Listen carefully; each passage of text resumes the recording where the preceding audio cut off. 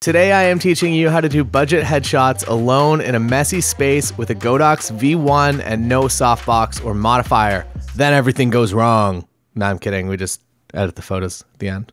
Taylor Jackson, shooting 67 weddings last year. Taylor Jackson, welcome. So Taylor, you are well known in this community. You're an amazing photographer. Welcome to our home here in Waterloo, Ontario, Canada. I am joined by Richard the Bulldog here on the couch, and it occurred to me this morning that I am a professional photographer, and I have been for quite some time, yet I do not have a professional headshot. So we're gonna walk through the process today. I'm gonna do my best to take a good one. I'm here all alone, so this is a bit of a budget challenge. One, because I don't have a modifier of any sort. I'm just gonna bounce off the wall or off a door, I think maybe.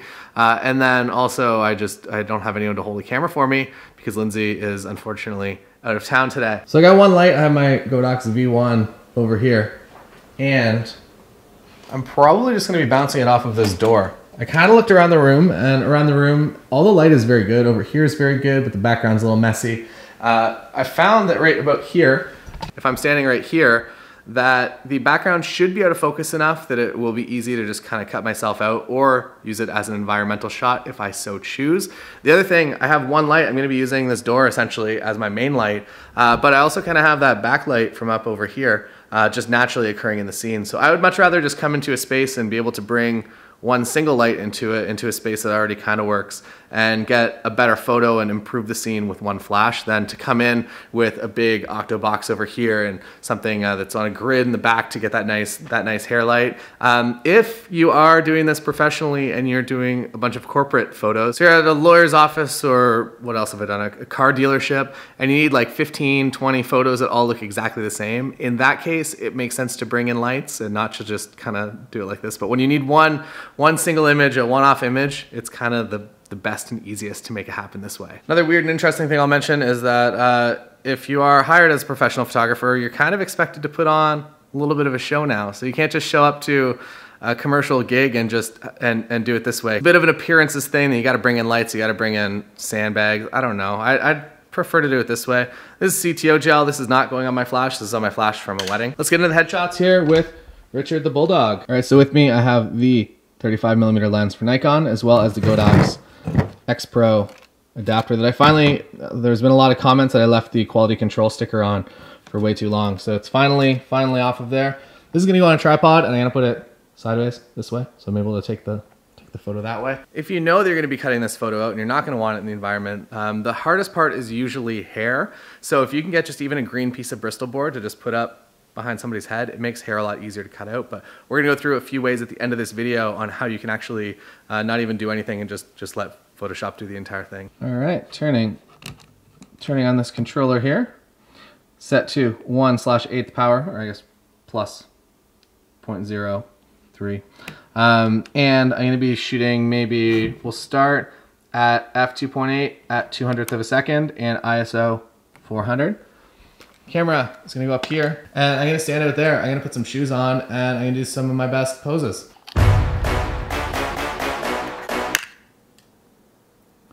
This is a Nikon D780, as you can see right here. And I am specifically excited for this to be my main camera this year because it makes my video a little bit easier. I do both photography and video, usually at weddings, and it makes autofocus actually possible in Nikon cameras, which hasn't been a thing in quite a while. The reason that I love Nikon cameras specifically for video though is because the buffers are very fast. So if you're doing both photo and video coverage at the same time, that you can take a lot of photos really quickly and then you can switch to video mode and start recording. So huge fan of that. I would say the D5 was the first major improvement for that. And then the D850. And then this, I would say the buffer is a little bit slower because it uses SD cards, but overall it's a better user experience and more of my shots are gonna be in focus because I can actually rely on autofocus in this camera.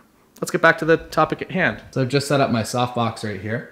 It's very lovely. I would say that this is probably, I'm about 6 feet, so I would say this is probably an 8-foot softbox. Plus you're getting some unique and interesting shaping that you can't recreate with modifiers, like this lamp. It's gonna bounce some stuff, and this is gonna maybe kick back a little bit of backlight if I stand right essentially where this flash stick is here. All right, I fear if I'm standing where the flash is, I'm gonna be too far away and I don't really wanna move all the couch and everything. So we're gonna do a few test frames where I'm gonna stand kind of directly in front of the camera here, away from the water cooler.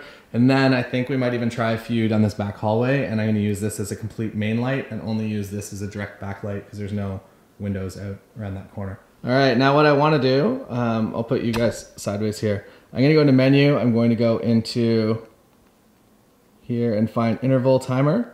So it turns out interval timer, you can't actually use autofocus. So I'm gonna have to set up a flag. I'm sure you've probably seen the news reporters do it if you ever see them out in the field and they're self-filming. That they'll set up a light stand, then they'll come and they'll kick it over, and then they'll stand exactly where it was so that they know they're in focus. So I guess that's what I have to do. I went online and I tried to see if the Canon R, which is what I'm filming this on, if this could do interval timer, and apparently it doesn't do interval timer, which is unfortunate. So I can do one single self timer, but I gotta make sure that photo's perfect, and that's a lot of back and forth, but it will autofocus. And then I tried the Fuji and the Fuji X100V, which does autofocus and interval timer, so everything is in focus, but it wouldn't use my Nikon X Pro controller to control the flash. So I have my choice of using Fuji, getting everything in focus, interval timer, like 100 frames, but not using off-camera flash, or using off-camera flash and making the light a little bit better, a little bit more professional, three-dimensional, and setting up a bit of a stick to make sure that I'm actually in focus. So let's go find a mic stand or something and set it up. Probably right here. It's a breeze, boy, I told you it's a breeze. Yo, it's a breeze, boy, I told you it's a breeze. Yo, it's a breeze, boy, I told you it's a breeze. I'm up in the VIP and it's on Jill. This is me. This is why I'm a photographer and not an artist. My skills stopped in second, maybe first grade. I'm gonna tape it right here. Tape skills also remain in second grade. All right, so there I am. Now all I have to do is stand here, and I might go down to f4 just so I have a little more depth of field. Again, it'd be a lot easier if Richard could take photos or Lindsay could take photos. So what I'm gonna do is I'm actually gonna turn autofocus off with the front little nub there. Make sure it's in focus, which it is right now. And then I'm gonna set up interval timer. And we're gonna see if interval timer will also activate the flash, which I'm not sure of. So solving problems today here on my budget headshot tutorial. I also have a podcast in like 4 minutes, so gotta get this done. Does it activate the flash? Oh, it does. Success. All right, so now we're gonna have 100 photos of this guy's face. I'm just gonna stand here for a little test frame. Make sure I'm nice and in focus. And I am in focus, but I am too hot, too bright. So I'm gonna go down to F4 here. So going down to F4, same situation out here. Gonna put some shoes on so my shoes are in the shot and I can Photoshop myself anywhere I want. And we're gonna get to post-production after I do a podcast with Way Up North. And then we'll get to the beauty and magic of post-production. All right, here we go. No phones in pockets. Have to stay exactly on this mark here. So right there.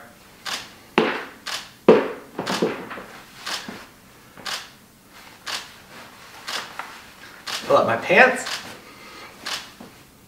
So what you'll notice is that I'm actually leaning in with my head a little bit here so that my belly doesn't look so large, that the closest thing to the camera is going to be the largest. So if I can lean in like this and put myself back on that focus point. All right. Hopefully one of those is good. In the editing video, we're going to talk about how to remove backgrounds very easily with one click in Photoshop. I am going to go do an outfit change and put on the white sweater that I'm sure you've seen me wear a lot of times. Another important thing is to make sure that your hair isn't too wild because it's a pain to cut it out, or if you're going to do the automated way like I'm going to teach you, it's just not going to know exactly where all your hair is. It's going to do a pretty good job, but if you keep it a little more compact and a little less wild, it'll be a little bit easier. I feel for whoever does Jared Polinfrono's photos, his cutouts, because those would not be easy. And still got 3 minutes before my podcast. Let's get back to it. Dudes in focus, here we go. Right here. Last time my feet were barely in it, so this time it's probably gonna be the same, actually. So what we call a hard pose. You're supposed to keep your heels flat on the floor, but I can't do that. Also, I hope you've been enjoying our treadmill in the side of the frame because I kind of moved everything around to give myself this space even though the bottles are still here. There's a lot going on. Now we're gonna move into the actual proper just kind of headshots. So I've adjusted this flash so it hits from a little bit higher. A good light would probably come down from kind of this direction. So I'm gonna kind of point it like this. And for the most part, this light is all gonna come back down nicely on me. This is my stand-in. His name is Steve. And this is what's going on over here. Richard's still chilling on the couch. I'm gonna stand here with Steve and have my headshot taken. And then coming up next, no, I'm kidding, there's nothing. We're only doing portraits. All right, so back here, interval timer. Make sure Steve's in focus. Live view. Steve, are you in focus? Apparently that takes a photo now. Even if it's out of focus, it takes a photo. All right, so Steve is in focus. Moving to manual focus mode and interval start. Here we go. Moving Steve. I guess I gotta get rid of you, sorry. Wow, it's always been my dream to visit Peru. Now I have, thanks to this tutorial. Thank you, Taylor. One more variation, as you can see the light on my face is very good. It is because I'm just looking into a window. If you ever need to do a video conference or you need to do a Skype call with good light, just put your laptop right here and the light is gonna be pretty good. It might just be flat and kind of uneven, but it's good quality of light overall. So what I'm gonna do is I'm actually going to put myself maybe right about here so I don't have to squint. And I'm gonna actually use the Godox V1 as my backlight so it actually gives a lot more three-dimensionality to the image. Let's try that on. So I'm gonna stand right here where the weird ground TV is, and I'm gonna have my flash over here, and this is gonna hit me right in the back of the head. We'll put Steve up as the guy. So I'm gonna be facing over here, approximately right there. I'm going to put the camera out in front of me. And I'm gonna put it up to head level. Nikon D780, pointed here. That's Steve, who's looking pretty good. And then I'm going to use the Godox over here, and I'm gonna bring it. Actually, I'm gonna leave it right about there because that's kind of the height that I needed that. Or I guess it goes down. These things are very inexpensive, but also, as you just saw, not the best quality. Basically, I want this light to be pointed right kind of at my head. And I'm actually gonna zoom it in a little bit. I don't know if I do that on here. So what you do back here is you hit the top button, which is zoom, and then I'm gonna go to 50 because I feel like if it's 28, it's gonna very much get into the lens, and I don't really wanna put any sort of like grid here so that it doesn't bleed into my actual camera lens. And I feel like that will hit me right here nicely in the back of the head. And if that's too strong, then I can either dial it back or I can put a little diffusion gel on it. I think I also might have a grid attachment as well. So maybe I'll actually start to do this properly. Probably not, no. It's not a spoiler. Thanks, Taylor. Before, I didn't have any real estate clients, but now that I have this cutout of me crossing my arms and looking presentable and approachable, I have many clients in real estate. My bus shelter and bus bench game is also strong now. Thank you. So overall, the light doesn't really have the exact direction that I want. I like that Steve's still up here in the frame. But I would say it's pretty good, and I can massage it in post-production a little bit with some dodging and burning. Much easier for this one-off shot than just massaging the light in person to be exactly what I want it to be. I have the quality, I have the volume of light. It's just making it have a little bit more shape because the way that my beam kind of goes out, I'm set to full wide mode, and it's just kind of bringing back everything. So it's making a nice big softbox, but because of that, it doesn't quite have the depth. I think we did pretty good today, so let's get to editing. Here's the skateboard film finish. You have to put the lens cap actually on because it's so wide that even if I'm almost physically touching the lens, it's a 15 mil. Who wants to do some editing? Richard wants to do editing. All right, welcome. I've gone through and I've made my selects in Photo Mechanic, and I've quickly realized that it's very important that you don't just pull your shirt out of luggage to do headshots. So that's gonna require some annoying adjustment, unfortunately. If you don't have a steamer, if you have just a basic small steamer handheld, usually that's the fastest way for if you do walk up to a headshot session that you can just have it plugged in, and if somebody shows up in a shirt that just isn't going to photograph as well as it should, then you just steam them quickly, not with the shirt on their body, hopefully, maybe in a washroom or get them to go do it somewhere. But it definitely makes things a lot easier. Photo Mechanic is what I'm in right here. Essentially all I did was I went through and I selected, so I started with this many images, and I just kind of went through and made my selects, and I ended up with the red ones here. So as you can see, everything is super overexposed. I wasn't seeing the back of my camera while I was taking images, but I'm overall pretty happy with the quality of light and everything. I think that worked out pretty well, and the flare was handled really, really fantastically. So I think this will cut out nicely and add a little bit of something different. I'm going to walk you through everything that I would do right now. My retouching process is not necessarily as extreme as anyone else's in the world. Maybe I'll time it. I would suspect that I can do a full retouch in under a minute, maybe like 40 seconds. I'm efficiency based usually, and I can make everything kind of the way that I mostly want it. Obviously, you can spend an unlimited amount of time making a portrait absolutely perfect, but I just kind of do what I want to get done. And again, this is, I guess, I'm editing myself, so I want to make myself look as good as possible. So I'll give you all those. All I do, the reason I use Photo Mechanic is simply to have kind of a second layer of organization. So basically all your folders are down here, and like you're just able to select everything very easily. You can do selects basic like this in Lightroom, no problem, but I just like having a second level. So the import button is underneath where my head is over here. So I'm gonna move me. I record my screens in QuickTime because I'm a professional. And as I mentioned before, everything is good and overexposed. So I'm gonna find something that works the best with my skin tone. I usually edit and base my wedding edit or what wedding preset I actually use based on skin tone. So if this looks the best on me, I kind of think it might. I'm gonna just make it something like there. And again, I'm only focusing on me, not all this other garbage all around, because I'm gonna cut me out and gonna make me go somewhere else. Originally, I wanted to do an environmental portrait as well, but I think it'll just be easier this way. So that looks pretty good. All these presets are available. There's a link in the description, or if you want to go over to Patreon, you get all of them. Whereas I think when you buy them, you only get 2018 and 2019. When you join Patreon, you get all of these, including the After Dark destination presets. And everything is usable, I would say, overall, pretty much on every commercial simple looks pretty good. I might even go with that. It's very similar to what I had here, but I feel like because we're going to do retouch, so if this was a wedding day and I was adding this preset to an entire gallery, I would use this one because it will just basically make skin look the most flattering overall. But because we're going to do more of a full retouch, I'm okay with adding a little bit more contrast because I'm actually going to refine the features that contrast would make upset. So I'm way behind on my minute goal here, but let's say a minute once we hit Photoshop. So this is just a basic edit, like make the image look kind of good. I think I'm happy with something like that. Is it in focus? Look at that. It's in focus. Lighting's pretty good for just bouncing a V1 off a wall. Look at all this crap in the background. Definitely not a professional here. There's a previous button that basically just syncs all your previous settings under there.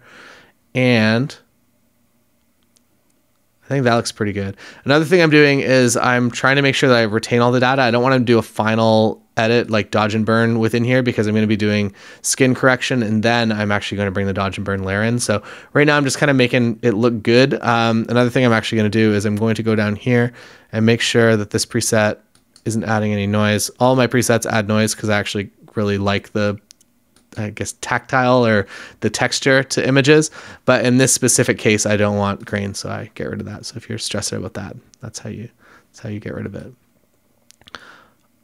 I felt that I was a little bit too close to my light here. I'm gonna try to, so whenever I'm brightening spaces up, I bring the contrast down and the shadows up, and I make sure everything is all reset other than that. So this is kind of the way that I brighten things up. It hides a little bit better, I find. That's all right. We'll see if that ends up being a thing. I feel like the shadows, because the light comes in at too direct, it's just like right there. It looks like a very lit shot, which I guess you can get away with in headshots, but I usually would not. So I'm going to click back here to use the settings that I used in this, to use previous. This is the real estate photo. If you're ever a real estate agent, you need to have this photo. And I think that looks pretty good. That might even be the best one. I feel like my shoulder is unnaturally larger than it usually is, so I might push that back in a little bit in post, but I'm pretty happy overall with it. This is the pirate reset. Pirate Life. And again, I want to make sure that's a little too blown for me. And you can kind of see up here in the histogram that if this goes pure white, you're too far. But also that takes into account everything in the frame. So the pure whites right now are probably happening out here. The preset also retains a little bit of kind of gray in the highlight. So even if you overexpose and you go to pure white, it's never going to look exactly pure white. So the image that I thought was going to look the best, one, there's a clock coming out of my head, but that's going to go away. But the lighting that I thought was going to look the best actually doesn't. The perfect window lighting that I usually love isn't naturally the most flattering. I would say probably this setup over here is actually the best. Is that even in focus? That one's not even in focus. Oh yeah, it is. It just took a minute to load. We're good. So I would say that probably that lighting or this lighting straight out of camera is maybe the best. My pizza order is here, so I'm going to have to take a quick break. Sorry. You guys can, if you want to listen to the pizza song, I can play that right now for you. There's a music video. The pizza music video began as a big joke between Blair, who shot the video, and myself and Tim, that we wanted to recreate a shot-for-shot sequence of Lana Del Rey High by the Beach, where there's like this weird helicopter outside of her beach house. We did it with pizza and a drone, and we thought it was super funny, but nobody, I don't think, ever got the reference because it was pretty obscure. But here's the video while I go and eat pizza, and we will return here in a few moments.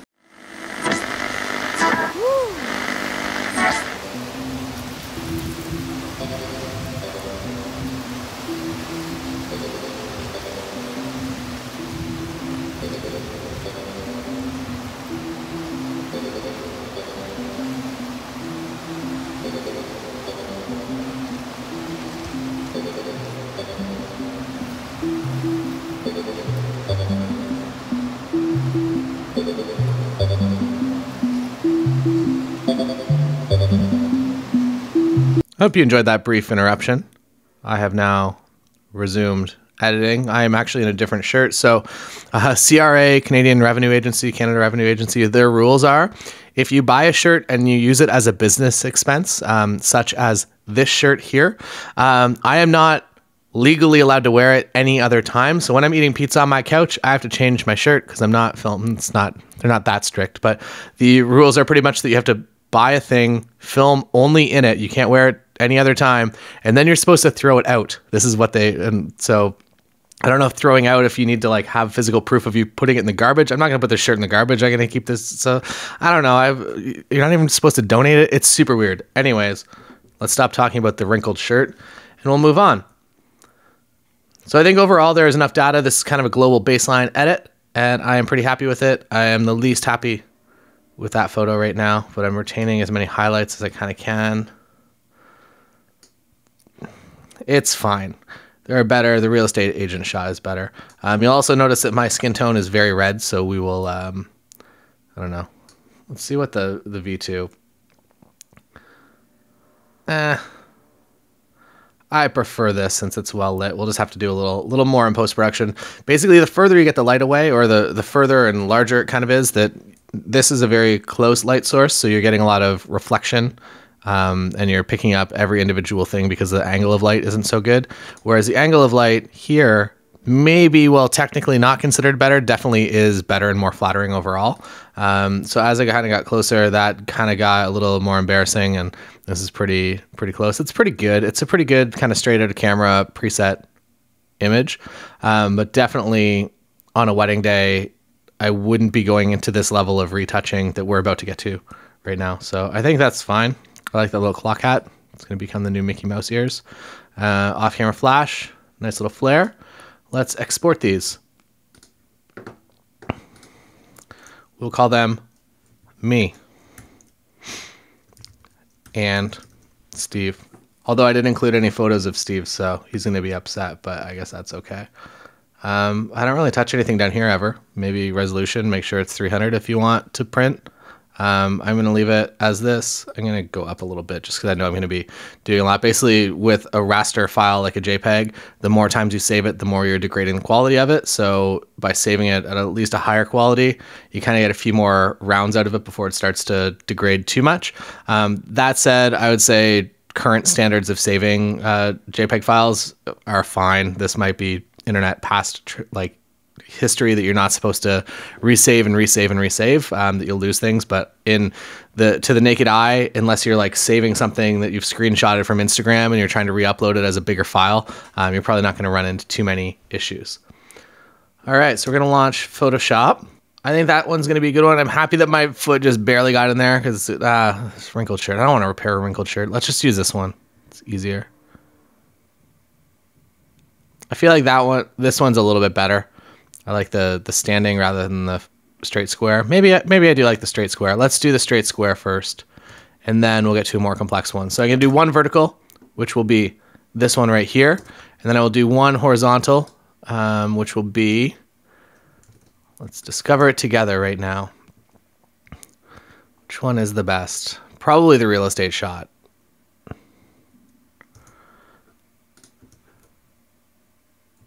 Pirate shot. Ooh, but which real estate shot? Let's do this real estate shot. It's a real estate shot because my arms are crossed. And then usually the other trick for real estate photography is that if you're ever photographing a realtor, their arms have to be crossed and you have to be laying on the ground, hitting an angle where they look like they're a building. That's not true. So let's begin with this one here. So we're going to start with the vertical version, and I'm going to go in here to, this is 200%. So this is above, that's 100%. And I am marginally out of focus. Only I will see or ever care about that. And then I'm going to move my face maybe up here. And what I do, so if I want to retouch my face, I want to make my face look better, I'm going to do a few things. Number one, I'm going to make a separate layer. So I just drag this layer down onto here. Again, this is kind of the quick and dirty version of everything. I have a tablet. I have a Wacom. I'll put the link in the description below, but it's one of the ones that's touch sensitive, so you can use it as a trackpad as well. So using a pen is definitely helpful. What I do is I just kind of grab my under eye bags here and I drag to a nicer piece of skin. And while that adjustment on its own is way too heavy, what I do is I come back here and I drag this down a little bit so it retains a little bit of that detail. All right, that looks good. Flatten those together. I use Shift Command E to flatten everything, or just Command E to flatten one layer into the next layer. This, I was just merging it all to the background layer. All right, next I go Filter, Image Nomic, Portraiture 3. And I'm not an affiliate or anything of Portraiture, but they make a good product. So basically, if I go into like 50%, you can probably see the effects a little better. I don't know if I can turn preview off. I feel like you just get to see it. I'll do a before and after afterwards. And basically I come over here to normal smoothing, click OK. And what it did, you can see there a little bit, is made the skin just a little bit smoother. So pretty much every detail, it kind of smoothed out in a subtle way. And I feel like it's still too a little aggressive, too strong. So I'm going to come back down here. Well, you'll also notice that there is a little bit too much redness still and a little bit too much reflection. So one thing that I actually do if it's just a one-off is you kind of hit auto color and hope for the best. That made it very not the color that I wanted it to be. And then if that doesn't work, there's a few different options. I think the easiest option here today is finding a skin color that I actually like that's not a blotchy red, something like maybe right there. Coming over here to your, what is this, a brush tool, opening up a new layer down here so that you're basically just drawing on top of yourself, and then deciding where you kind of don't want, I've lost my pen. Using a tablet is super helpful here because you can leave it at full, but you're kind of touch sensitive. So if you touch something very softly, it will just kind of softly affect the area. So something like that, kind of happy with. I feel like for blemish removal and whatnot, if this doesn't actually exist all the time in real life, it's fine to remove. You're not supposed to do that on the layer that doesn't actually have that data. So make sure you're on the layer that you're trying to edit from. And something like that looks pretty good. So basically I just cleared up my crappy skin, and I'm going to bring this down a little bit more. And I'm sure there's other ways you can kind of screen and dodge and burn depending on what kind of texture you want in the skin. For this, I just want something just nice and boring. So I'm going to do something like that. Bring that down. And I'm pretty happy. Cool. So this looks pretty good. I'm going to do a few more things just to show you all the possible outcomes. I don't use all of these things on every single image. In Liquify, you can actually adjust, like if you want the huge like YouTube eyes that all the weird thumbnails have, you can just like do that. I don't recommend it. But what I do recommend is just doing like a little tiny small adjustment. I don't have a mouse pad and I'm on a gloss surface, so it's kind of a bit challenging. But just making eyeballs a little bit larger makes things a little bit more engaging. And without making it look too weird, in the closer up image, we'll actually go and we'll do some smoothing or some sharpening, I guess, on actual eyes. If you're uncomfortable with your appearance, you can also just do whatever you want in here. So if you want to look like a weird Wolverine or you want to look like big Wolverine, you can do that. I just undid what I did over here. Okay, that looks good. If you want to take full control, you can just like go like this and you can actually just like move whatever you want. So you want to be 10 pounds skinnier, do whatever you want, man. Live your life. There you go. You just lost 45 pounds and your face looks completely unnatural. What it is helpful for though is if you want to get kind of that perfect retouch that's like magazine or whatever. So I don't think that went too far. It's kind of, whatever. It's fine. I lost 10 pounds. The other way to go about that actually is the way that I do it for weddings. And I actually have this all built into an action. So I load up wherever my final gallery of images is. I go to automate batch and I run everything through this action. But essentially all it does is it moves the image size, unclicks this, and it will actually go to %. And it actually makes the width 98%. So you just get like a little bit of a squeeze. It doesn't look too unnatural and you can do it across the entire gallery. You screw up the crop sizes a little bit, but nobody cares because everybody just looks at photos on their phone now. But it just does like that little bit of extra. I've gone too far because I did this kind of prior to actually getting in there, but I did it with Liquify rather than with this. But if you're doing globally across a full gallery, everyone will just appreciate that little tiny squeeze. So I think we're done here. Now to cut things out, there's a few different ways. I'm going to merge these layers again together. I'm not going to get rid of my work. There's a few different ways you can go about it. The one is the way that I used to do it with like the pen tool, wherever the pen tool is at. It's been a minute since I've done that. And you actually go through and it's the biggest pain. You got to select like you can zoom in more and do it. The benefit with a pen tool is that for product maybe, if you want to do like a nice curved line, that you just kind of grab it and move like that and make your head a helmet. I'm not going to use pen tool for this because I don't really do that anymore. The next way that I went about it was actually using the magnetic lasso tool, which works a little bit better. I feel like it's going to have a struggle here because there's not a whole lot of contrast, but when there are contrast points, you can just kind of do this and like quickly cut out. You can kind of go as fast as you can and then you can just fix it afterwards.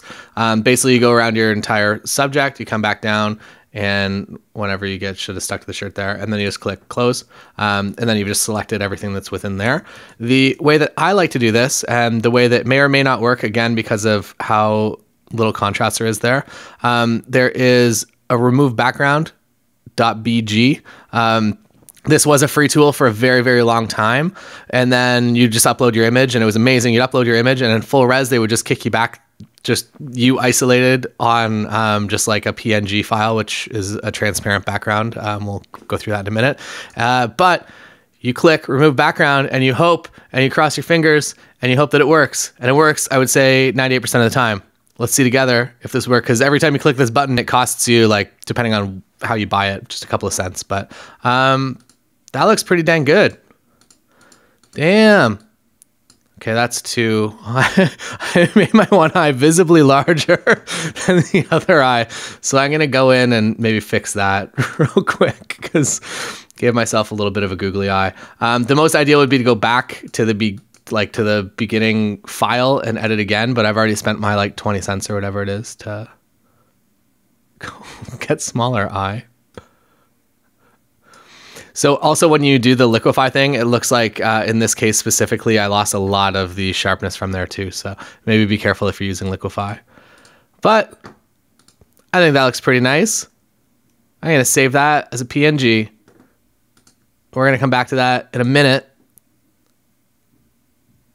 Me and Steve, not even grammatically correct. Steve and I. Myself, 1. Also, never call anything final, because if you call it final, you'll be final underscore final underscore final, screw this, whatever. Anytime you call something final, it's the curse that it will never be final. Cool. So I'm super happy with that. It did a very fantastic job cutting me out, specifically because, like, one, it got, like, somehow all of this detail behind here. It knew that that was not my shirt or my pants or my life, which is very, very impressive. There's a little bit of blue light creeping in from this side. What I'm actually going to do is, if you, so you're like, cool, cut yourself out of the background. So it used to look like crap, this photo. Now I just live out here in the world of nothing. So what I want to do, we'll get into this and then we'll get to the next one, because the next one I think is going to be a little more for retouching. We'll do yellow for Nikon yellow. I don't know what their actual color code is. I'm going to ballpark it, say it's about there. If you ever want to just like find an actual color, just copy the whatever the file is in here and then use the eyedropper tool right here. And you can just click on anything and it'll just give you the whatever it is. So for that, here's me standing on yellow. I use Command Delete to fill that, and Command Delete will, whatever your color is back here, will fill the canvas with it. I'm going to move this up, and I'm actually going to auto color again and see if it does a little bit better of a job. I'm happier with that. That's good there. So now you're just floating on a weird yellow backdrop and it looks kind of weird and there's no dimension. To add a floor takes a little bit too much effort, and I don't really care to add a floor to this because I don't think this is going to be an image that I use. Maybe it will be. I don't know. It's kind of nice. I might actually just kind of get all the blue out of everywhere there shouldn't be blue, and I'll be maybe using this image. One of the ways that you can add at least some interest to your background is you struggle for a minute and then you find your elliptical marquee tool. I've only been using this program for like 25 years or something. Don't stress me out about it. I don't know where everything is. Everything changes. I started on like Photoshop 3 or something. I'm going to crop in a bit so it's not just me on a huge yellow thing. Or maybe I want it on a huge yellow thing. What do we think? Let's vote now. I'll wait for the comments. I'm kidding. I already recorded this a while ago. You're just seeing it now. So what I'm going to do is I'm going to make like a little kind of spot here. So this is kind of emulating in a studio if you had a light pointed right at the background, to kind of give a little bit of, I don't know, a unique feel, or maybe not unique, but a feel to this image. And then because there's 100 ways to do everything in Photoshop, what I'm going to do is I'm going to hit Shift Command I to invert that. And then I'm going to hit D. So I'm going to reset these to defaults. And then what I'm going to do is I'm going to come up here. It's the opposite of what I wanted. Something like that. You might be like, wow, that looks really dumb. And it's only going to look dumb for another minute or so. You can also, there we go there. And then you can kind of cycle down these. Whoa. How about that? Darken. And basically one of these is going to affect it kind of the most to what I want it to look like. And then I'm going to dial it back a lot. I feel like it's probably just going to be one of these multiplies. And then I'm going to bring it back like this. It's fine. If I crop it in, it'll work. Here, we'll go real deep with the crop, all the way to crop. Bring this down. Make myself a little bit larger. Right? Looks good. I'm gonna get rid of this layer. That was the layer that we just we did there. And now I'm gonna do the same thing, but just right behind me. A bit of an oblong. I'm essentially making just like a vignette here, which is kind of funny because vignettes have been out for a little while now, but I like them when done nicely. Add that black, come down here, blur that out, give it a minute. Blur is a very intense correction for my computer to do. Something like that looks all right, and then just dial it back a little bit. I feel like the yellow is reacting weird. I feel like that's what it is, so I'm gonna blame it on that.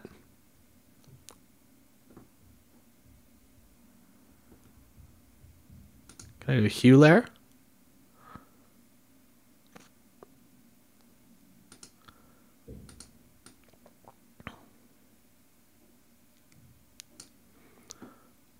I don't know.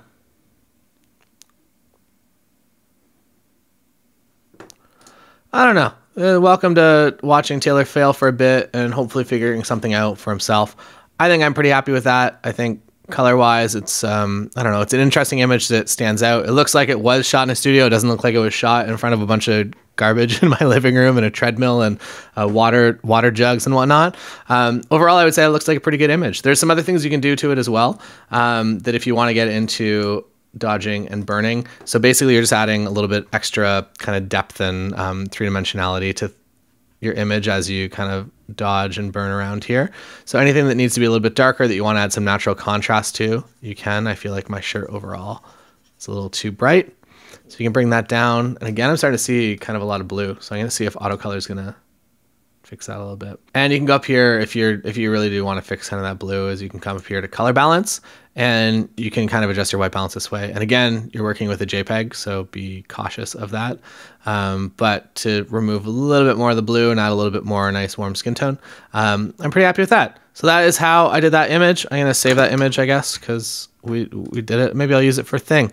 Who knows? The other, I guess, interesting thing is that you can just now integrate yourself into any scenes that you would like. Leaving that project now, let us begin right now. I'm getting my phone.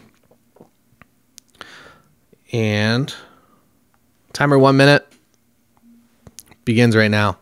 So first thing, duplicate this layer. Next thing, come over here, get rid of the under eye bags that I don't want to be 100% in focus. Get rid of both of them. I'm not using my tablet right now, so I'm a little bit slower and less efficient.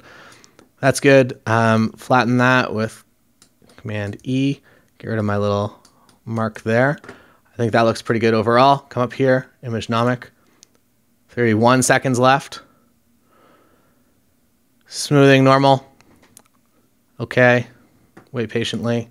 Up here, fade portraiture a bit because that's very, very aggressive. Looks good. If you want to do a high pass filter, maybe look that up because you can do a quick little high pass filter here and sharpen just the specifics that you want. Another way to do it is just kind of a little bit of an unsharp layer here. So blur. Nope. Sharpen. Unsharp mask. I'm out of time. I've run out of time. I did some extras. I would have been happy with that image as it was, but I thought that I would try to do more than I could. So basically somewhere like that. What I'm going to do is I'm going to make all of this disappear and then I'm going to paint back only the details that I want. So in white, I only want to paint basically just the eyes here. And one thing you miss by shooting this in an apartment, and any other features you want to paint back are fine too, but I'm pretty happy with that overall, I think. Anything else that you would basically simplify out of the room, that a traditional studio headshot comes from one light. There was one specific catch light in your eye. So if you're doing something like this, you might have to rely a little bit on going a little bit wider and not doing that straight up close up, because if people start looking at catch lights, from there, I'm quite happy with it. But the closer you get, the more you realize that like this dude's he's just looking at a window, and also it's not quite in focus. Pro tip, get somebody to take a photo of you so they can actually monitor focus easily. So now I'm just going to go down here, flatten everything again. Some last simple adjustments here. I'm going to dodge just kind of the whites of my eyes a little bit to make them just a little bit more, white. I think that looks pretty good. I don't want to overdo that. That I feel like was too much. Maybe just a small little, just a little touch of that. And then you can whiten teeth as well if you want. So I'll do a little pass of that. You can also do teeth whitening in Photoshop as well. I feel like, or in Lightroom as well. I feel like Lightroom, just doing a quick little 5-second, 10-second edit on people's teeth really kind of makes an image stand out a little bit more than it usually would. I'm going to quickly just get rid of this little dot here. Another way that you can do that, rather than grabbing, I used the patch tool there and just circled it and it didn't even end up working out. You can make a selection like that and hit Shift, Delete, and you can do a content aware fill. So it'll basically just whatever's going on around it. It's incredibly crazy accurate most of the time. So for instance, even if I wanted like this weird thing in the background to disappear, and I did a content aware fill on it, 90% of the time it does an amazing job. 10% of the time it's the absolute worst. But I would say that's a good starting point, and you can just like kind of get rid of that pretty easily just with the patch tool. But definitely a super powerful thing. So so now I'm gonna do what I did last time because I'm having a bit of a bad skin day. I'm gonna select a clean piece of skin, clear patch of skin. I'm going to not duplicate. I'm just going to create a new layer, and I'm actually going to kind of just draw on a little bit here of what I want. My computer's really struggling to get anything done now because Lightroom's probably open. Lightroom actually crippled my computer so hard that it stopped QuickTime from writing the file, even though it said it was still recording. So always be sure when you're doing processor intensive tasks, when you don't need Lightroom open, to close it. So what I did there was I just added a little bit of filter to my skin. That was the last thing you saw. And now it's just cut out. I just, again, use this little remove background tool. And if you do want to get this remove background.bg tool, use the link in the description because you get a bonus one use of it. So you get one free one for signing up, and then you get one free one for signing up with my link. And then I also in return get a free one, but it's a pretty cool program. And right now, at least in my searching, let me know if I'm wrong, but I could not find any sort of competitor product that was priced differently, because it's a weird subscription model where you buy credits to do the thing, and when you click remove background, it uploads it, so it's not even hosted on your computer. It's a bit of a weird system, but it works and it makes my life a lot happier. So yeah, going into, I guess, a few of the last ones here. These are I'm just going to grab some images from Unsplash, and there's just like a bunch of different versions of whatever you can use. So depending on what use your project is, you can just find backgrounds, or you can find colors like we did in the first place. And if you're doing something that's just like a straight up backdrop, usually you can either do a lens blur, or you can just do a kind of a blur like that, just to make it seamlessly integrate a little bit better, although it never will be seamless. And that's why I like shooting images a little more ambiently lit, because they better mask in different situations rather than just like looking completely out of place like this kind of does. It looks like a studio shot in front of a beautiful landscape, and maybe you have a team to go out and do that, but I think a lot of people are going to go see through it, and they're going to see that you just replace the background with something that you found on Unsplash. So shout out to Lara for providing this beautiful background image. And that's all for today. Thanks for joining me here on this adventure of taking headshots in my house, and it ended up taking all day with the edit and everything. We enjoyed some pizza together. That was very nice. And if you're interested in the presets, they are either standalone, or you can join Patreon and get everything. If you're a wedding photographer specifically, Patreon's awesome because there's just a ton of content up there, and there's more and more courses going up every single month. So join up there if you're interested. Otherwise, that's cool too. Subscribe on YouTube. We can hang out. We can be friends here. Nikon show starts tomorrow, so come back on Monday and watch and share that, because I hope that people share it, and I hope that people like it. We think we did a good thing. We think it's interesting. We think it's something that hasn't been done yet on YouTube. So hopefully you agree, and I will see you then, I suppose.